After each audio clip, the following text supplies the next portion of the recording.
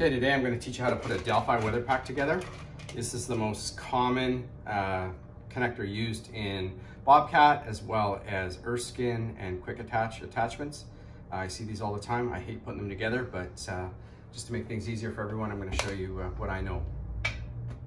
Okay, so the first thing I want to do is put my seal on, because that's one of the things I always forget. So I use a little bit of silicone.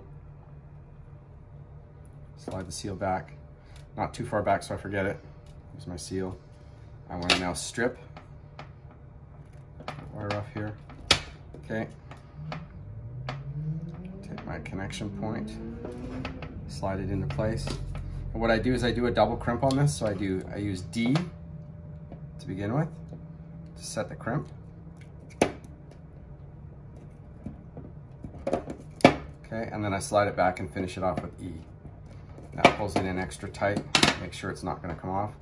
Then I take my seal, I slide it forward. You see how it's sitting in place there? I pinch the metal together so that it's going to fit into my crimping tool a little bit better. Okay. And I grab the B position, flip it upside down, grab the B position, squeeze, and now it's holding my seal in place. Now to insert it into here, if you look into the connector, you can see a little groove. That little groove lines up with this little barb here. So I just make sure I've got it turned the right direction. I slide it in through here.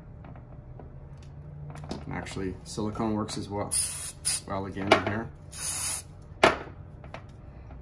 again, I line it up, get it over to the position here, then I push, and now it's sticking out the end here, it's almost flush. It's locked in place, my seal's back inside, it's in place, and I'm ready to go. Okay, now if I want to remove these pins from the Delphi, I made this little tool. I just took an old screwdriver and just ground it flat, so it has a nice flat tip on it.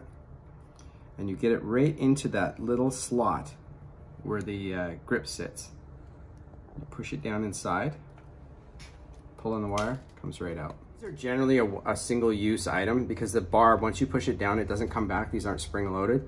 If you do decide to use it again, you want to make sure you take that barb and bend it back into position so it grabs again when you push it through. Otherwise, it's not going to hold. It'll just pop right back out again on you. Hope you enjoyed this video and you learned something. If you are learning something from all the different videos and things that we post, we'd hope that you would actually help to endorse us, tell your friends, let everybody know, as well as come back to our site and purchase directly from us, not one of the many copycats that are popping up that claim to be us or claim to know as much as we do. We've been doing this for 24 years now, and we pretty much know our stuff. We give you the top quality service when it comes to actually supporting our products and producing the best quality products we possibly can at the best price.